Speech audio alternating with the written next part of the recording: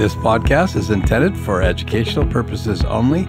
Please visit Natural Care Midwifery and our podcast page for our full disclosure.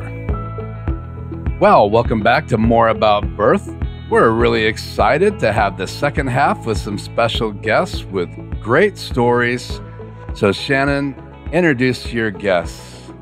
I would love to. I'm so excited. We have the privilege of continuing our podcasting with Dr. Mundall and his wife, Eloise. And when we met with them before, with the first podcast, we heard awesome stories about their history, their background, some things they've been involved in.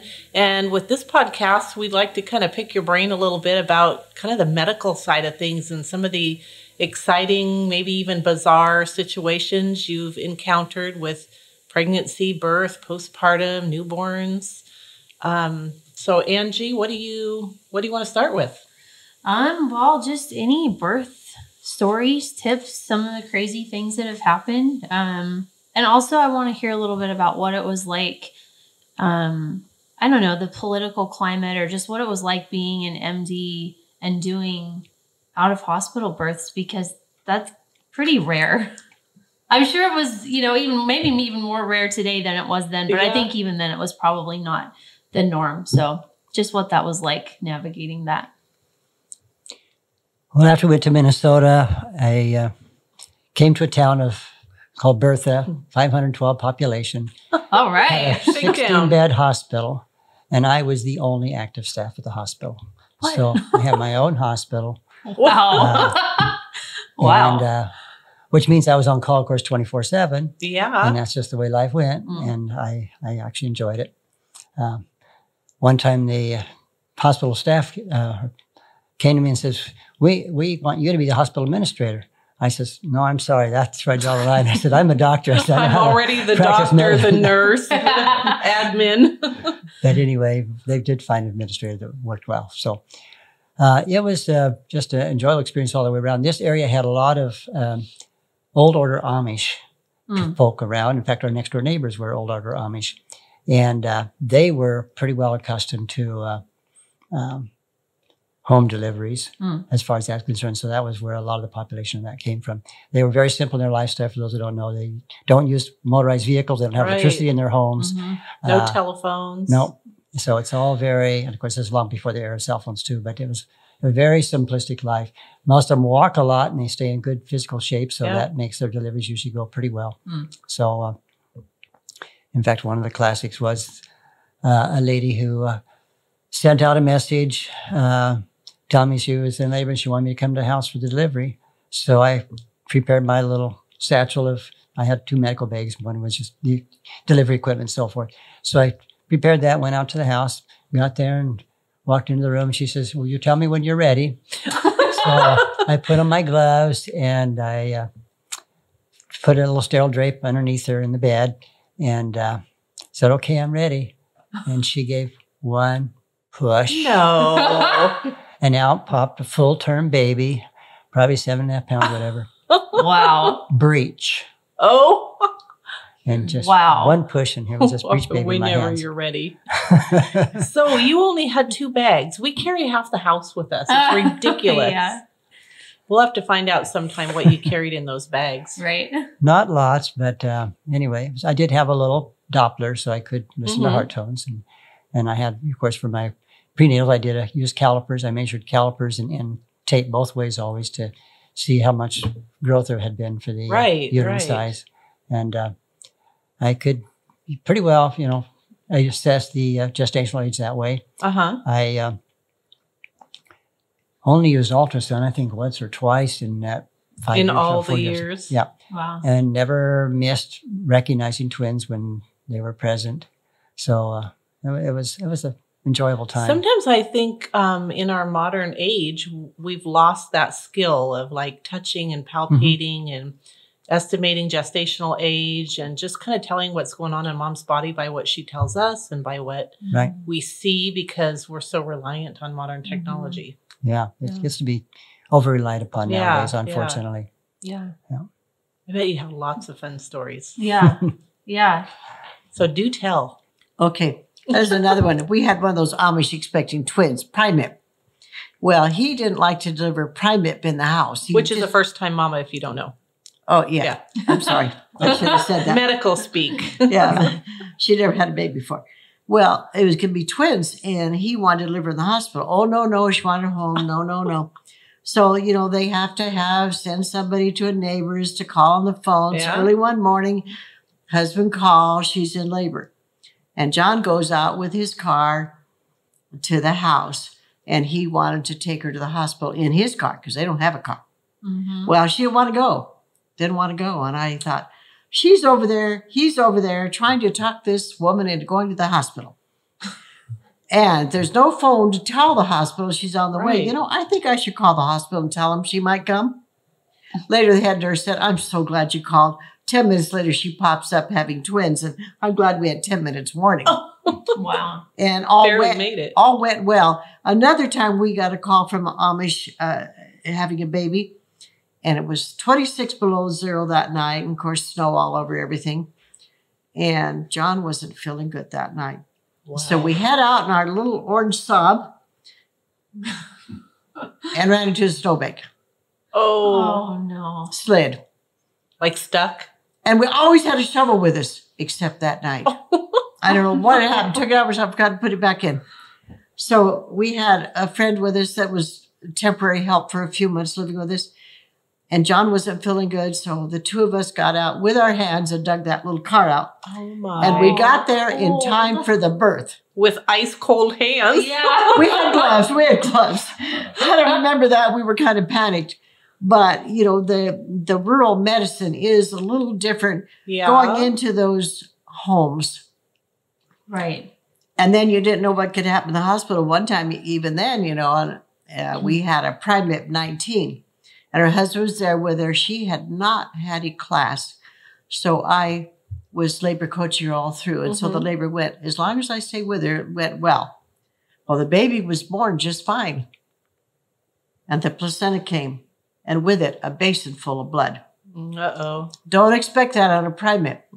It's just the nurse and I and John. And the husband standing there who didn't have any medical training. Good thing. So he wasn't worried. So I took the blood pressure just like it was normal. And I calmly said to the doctor, blood pressure 70/30. Uh-oh. And husband didn't mean a thing to him, fortunately. Right. So he wasn't panicked. And my husband ripped off his gloves so fast, he said to the nurse, hand me the IV equipment. He knew he didn't have much time. Goodness. And we had to give her eventually a transfusion. But we pulled her through. She had little problems initially, but she came through okay. The husband later said he thought that was our routine. He didn't know there had been any emergency. I see that a lot after the fact. You talk about it, and nobody else in the room had a clue that anything was wrong. As long as you don't panic. Right. No, and you don't want to let the people know there's a problem. You don't want any panic in the room. You have to just smile and... But that's what I've learned about deliveries. You don't know what can happen. Going in the snowbank or a basin full of blood, you don't know what will happen. Right. So in a rural community, did you have times where you did have to call an ambulance when you were doing a home birth? Is there a story you can think of? Or was there not an ambulance? Yeah, did you not and where have would the that? ambulance go, Right. And where would they take them? Yeah, well, there was another doctor, sole practice himself, Dr. Brown, down about 25 miles away. And he had his own hospital. So I could, if I needed, refer someone down there. One time, I don't know if it was that particular incident or whatever, I picked up the phone and called him just to get some, information and back up and see what can. He says, you got a baby, you just got to deliver it. You catch it, you do what you got to do, Keep on doing what you're doing. Too late to do anything else. So that's the way it was. But I always like to keep things simple and natural. I didn't use fetal monitors. I didn't want them. I didn't use IV routinely, only when we need it like that. You sound like a midwife. Because the woman's a lot more comfortable without all the needles and straps and everything else. And I think it really hampers good labor when she's got all these other pain-producing devices. Yeah. So in however many years of deliveries in Minnesota and working in that, under those conditions, so was there not one C-section in all that time? Oh, yes. I'll tell this part. There definitely were C-sections. He had maybe a 5% rate, you'd say? I had actually a 2.5% C-section. 2.5% rate. But Way to go. But you didn't know when you were going to have a C-section. Right. But he had a range for, it wasn't just babies he did. He did all the emergencies, farm accidents, surgeries. We did surgeries there in the hospital, appendectomies and different other surgeries. Yeah. So he had a surgeon come in from 80 miles away from another hospital, and he brought his own anesthetist with him. And our surgeries were scheduled for Wednesday morning. So don't have a C-section any other day than Wednesday, right? But we didn't know when we'd have a C-section because they weren't planned. But without fail, every time we found we had to do a C-section, they came in on labor and Wednesday morning, and we did them That first. was a God thing. That was a God thing. And God takes care of the people, doesn't he? That's so cool. John's a praying doctor, and he prayed for his patients, and it all went well. The other thing, if we had a problem like a preemie coming, Minneapolis, which was 3 hours away, they'd set up an ambulance with a staff, a NICU ambulance. And you knew the one labor, and it would be born early, and they would take it back with a whole team. And one time we had twins that were early, and they sent 2 NICU ambulances up. Wow. Which was very good service. Wow. One was a lady who was a little indiscreet in my viewpoint. About 6 months along she was, and she ate a big heavy meal and then finished it off with something to chill the food. I forget, it was ice cream or something. Anyway, it was just too much overload. And I have a theory in pregnancy that a woman's body says, I'm growing a baby, that takes a lot of work. Yeah. And if you give me a heavy meal to digest at the same time, I have to pick which I'm going to do because I can't do both very well. So if she eats a really heavy, hard to digest meal late at night when her body's tired, that can precipitate premature labor. And that's what happened in this case. And she went into labor and delivered these babies way early. But since we knew we should in labor, we did call, and they got a crew, and babies made it. I think that one went to North Dakota, if I recall, but one of them anyway. But anyway, they did survive, but it's too bad in my view that she hadn't been more aware of how she could have kept them. Yeah, nutrition and just the way that you eat makes all the difference. I think it's time to go to a break, but when we get back, let's talk about that some more. That's a great topic. Sounds good. We'll be back in a minute. Well, that's the first half of today's More About Birth episode with the Mundalls. It's good to have them back. We will be back with more with the Mundalls after the break. This podcast is intended for educational purposes only. Please visit Natural Care Midwifery and our podcast page for our full disclosure.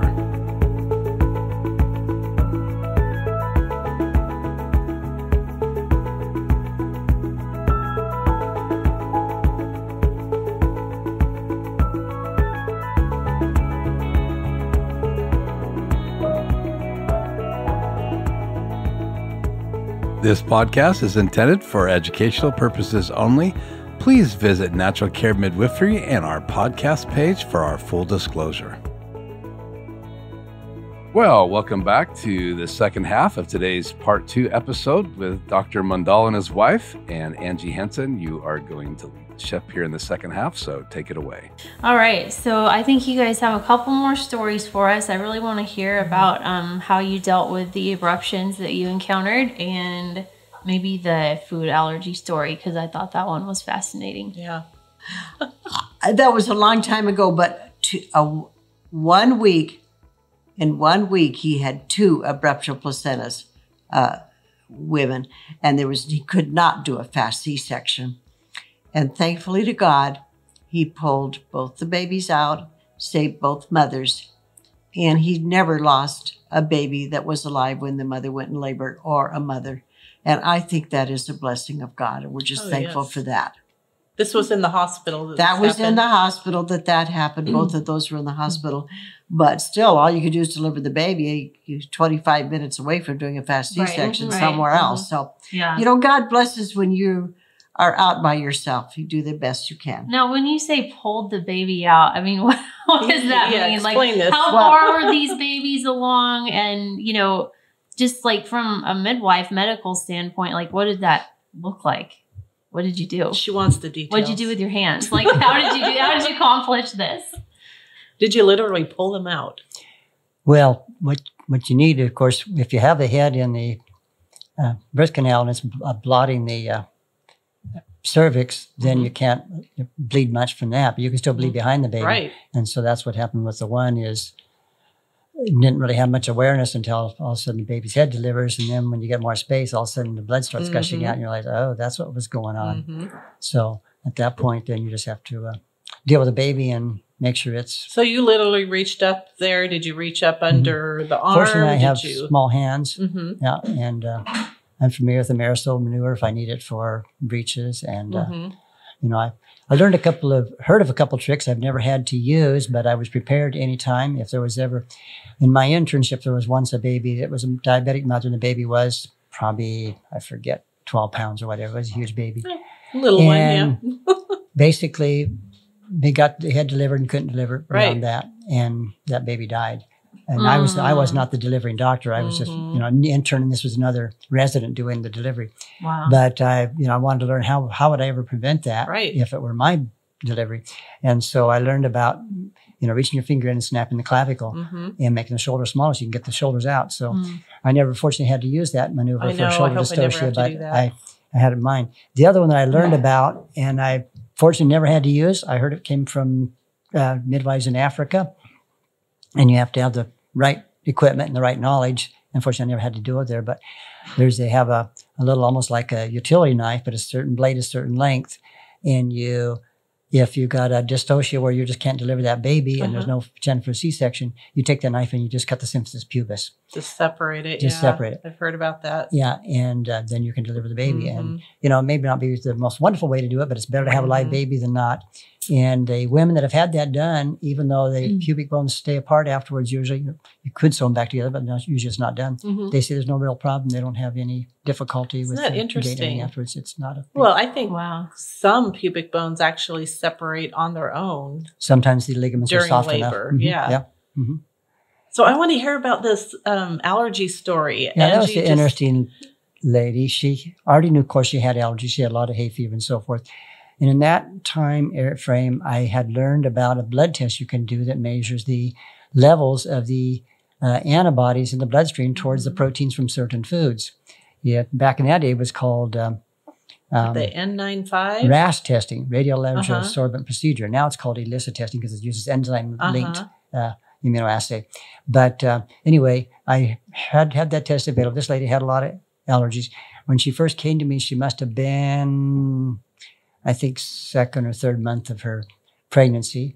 We did that blood test, sent it off to the lab, got back the results when she was 4 months along. When she came in that time and I measured her, her uterus was 7 months size. Wow. At 4 months. And you'd probably think twins, You think twins, the first thing you want to think of. And I listened and couldn't find a second heartbeat. And I was usually pretty adept at that. If there were two, I could usually feel the fetal parts or find that second heartbeat, and I couldn't. So anyway, she started on the diet right at that point. We found out which food she was allergic to. She stopped eating those foods. She came back a month later at 5 months. Uterus was 5 months size. Wow. Do you think it was excess fluid? So yes, I recognized then this was a case of polyhydramnios. Yeah. There's just all kinds of amniotic fluid in there.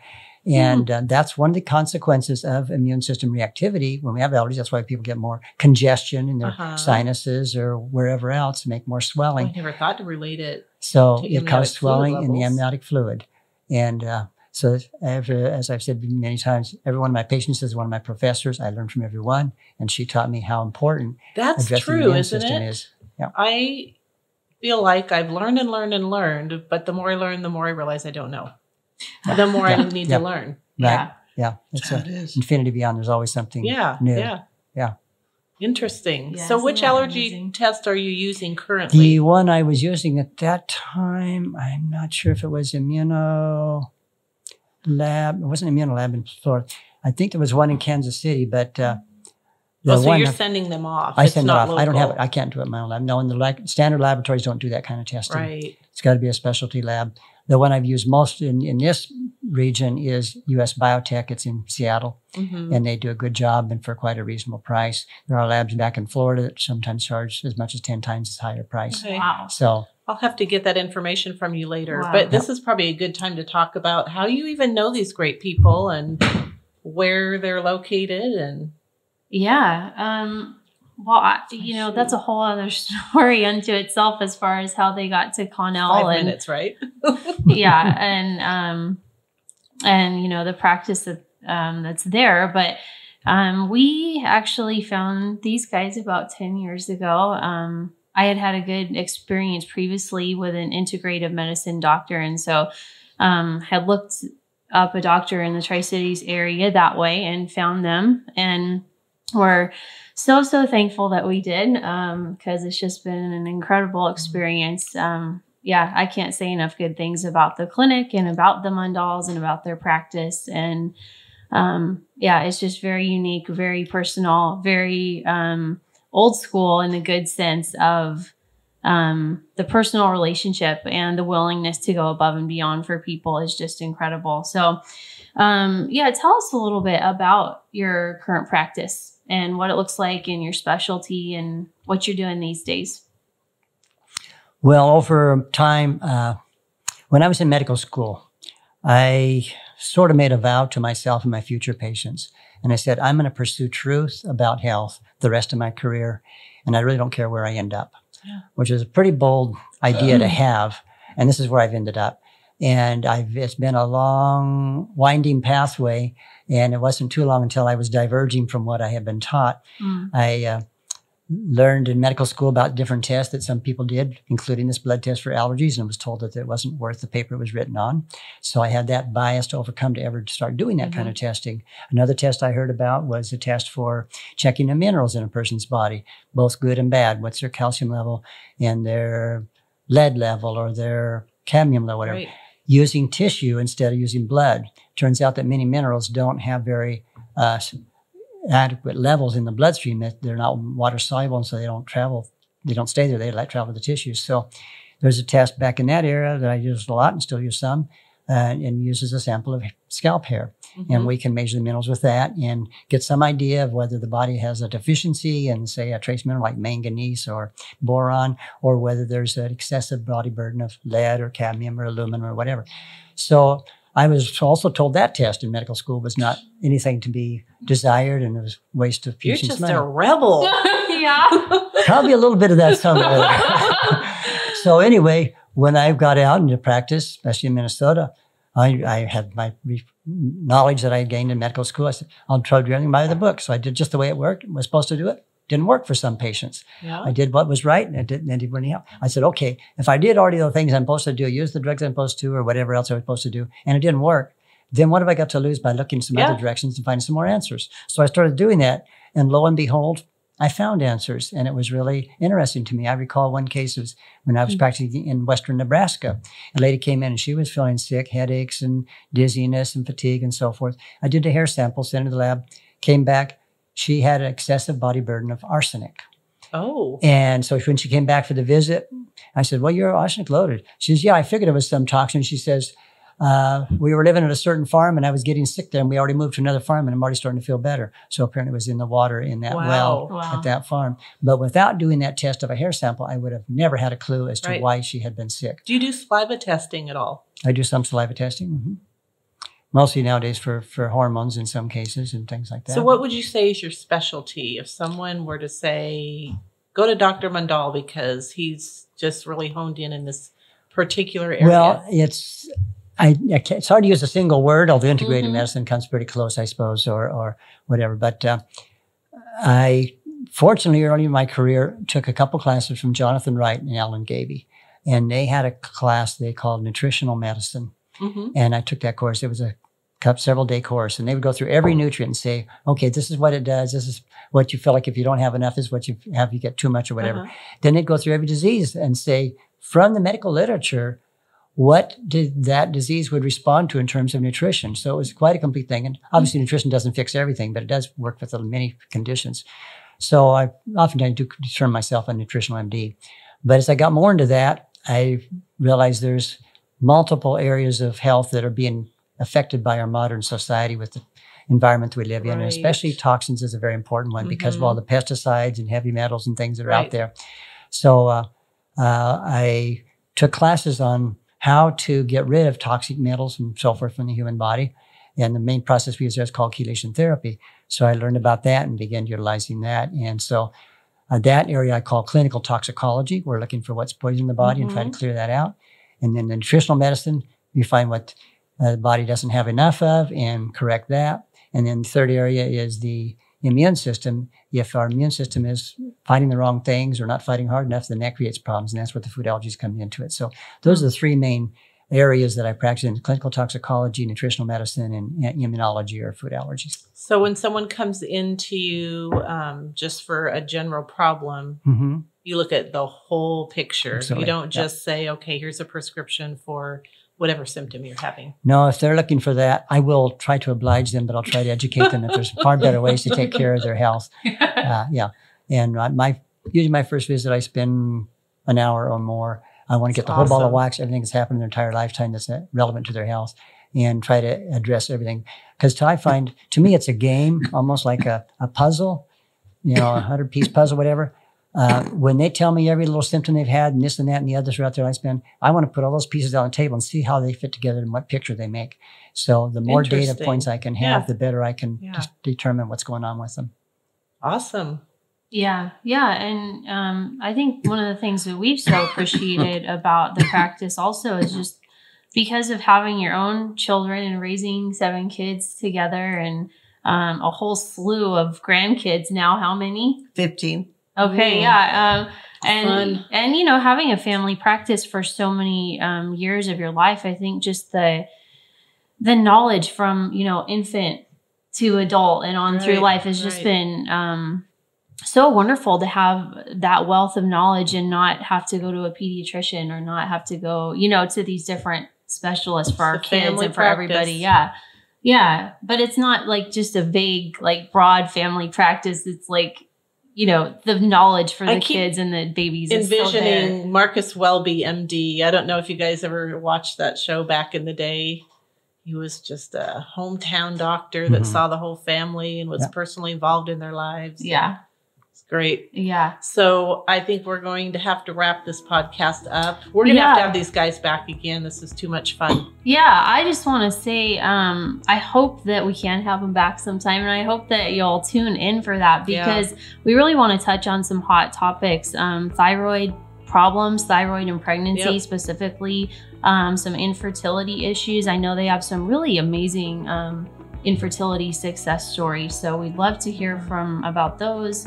And lots of more, tips from things that cross over from that toxicology and nutrition into pregnancy and how it affects those things. So we are out of time, but I hope that we can touch on those things in the future because they're really great. So we thank you guys so much for being here and sharing with us your life and your wisdom. And I hope we can do it again sometime. Yeah, it was a tease. I want more. Yeah. Well, that's it with today's part 2 episode with Dr. Mundall and his wife. Amazing stories.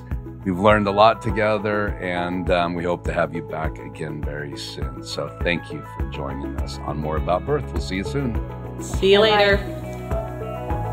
This podcast is intended for educational purposes only. Please visit Natural Care Midwifery and our podcast page for our full disclosure.